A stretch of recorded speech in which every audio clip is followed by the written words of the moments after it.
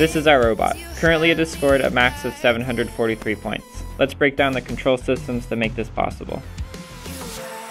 Our robot is constantly running a two-stage vision-based automated aiming system.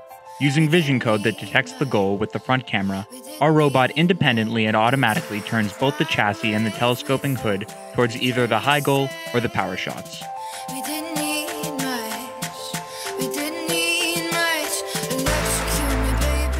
In addition to this, our robot's vision code also uses a kinematics equation to determine how fast the flywheel needs to spin to fire the rings into the high goal or at the power shots from any distance on the field. Lastly, our code uses a vector physics equation to adjust the angle of the shooter's telescoping hood to compensate for the robot's velocity.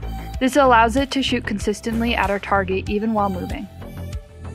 Our auto-aim system is only able to work because we can precisely control the speed of our shooter using a PID-F controller. The PID-F controller carefully adjusts the motor power so that the flywheel is spinning at exactly the correct speed and corrects for the drop in speed that occurs when a ring is fired through the shooter. Our feeder is automatically controlled to shoot rings out as quickly as possible. The robot automatically shoots a ring when it is aimed towards the high goal, when the flywheel RPM is within a target range, when the robot's movement is under a certain threshold, and when the color sensor in our shooter detects that a ring is loaded. Our shooter automation allows us to accurately shoot at any time, at any velocity, from anywhere on the field. After implementing all of these control aspects, our highest score went from 369 points to 743 points. Next is our drive controls. We have worked hard to get our robot's driving to be intuitive and smooth to control for the drivers while also maintaining accuracy. First is driver-oriented control. Using normal drive controls, moving the joystick forward or backward drives the robot forward or backward relative to itself. But with our code, input on the controller drives the robot always relative to the driver, which is much more intuitive. The second way that we improve the natural feel of driving is through our kinetic energy turns. They model the natural deceleration that the robot would have if it wasn't constrained by a PID system, while maintaining the accuracy that the PID system provides.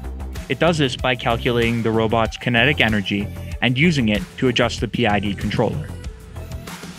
Lastly are our autos. We use all of the control systems that we described earlier to aid the robot in completing its autonomous objectives. In all three randomizations, our robot uses our vision system to aim and shoot its preloaded rings at the power shots, picks up both wobble goals and drops them into the designated square, and shoots the entirety of the starting stack of rings into the high goal.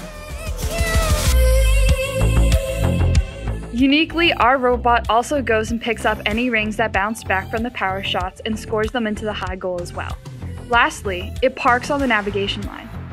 This makes our maximum possible score 116 points for a 0-ring randomization, 128 for 1 ring, and 164 points for 4 rings.